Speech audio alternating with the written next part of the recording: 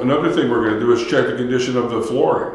When the tenant moved into this house, the flooring was in great shape. Apparently they had a pet in the house for a period of time because flooring doesn't just get chewed up. And if you'll look along here, we've got a nice spot here in the floor that didn't happen because kids ran across it with sneakers on.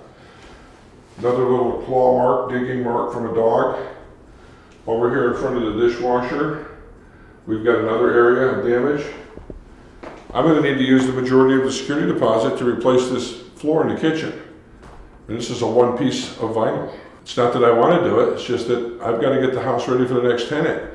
This is not normal wear, this is excessive.